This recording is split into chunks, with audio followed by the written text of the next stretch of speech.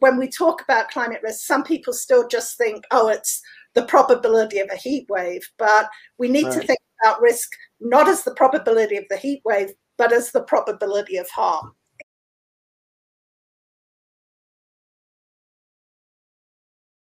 In addition to sort of population growth and other factors, poverty is massively important in explaining vulnerability.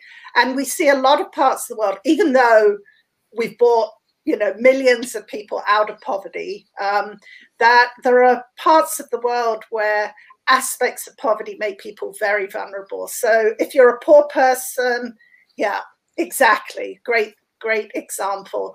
But the work we've done in Mexico and in other regions shows that if you're poor and they privatize your water, it makes you more vulnerable. If you're an indigenous community and somebody steals your land, you're vulnerable. There are so many ways in which addressing basic social welfare can reduce vulnerability, whether it's in New Orleans or Mexico City. So, and we're seeing that right now with the heat wave here. It's the poor who can't afford to pay for air conditioning, who can't afford to insulate their homes, and who are living on the streets or working in outdoors occupations in 115 degrees Fahrenheit.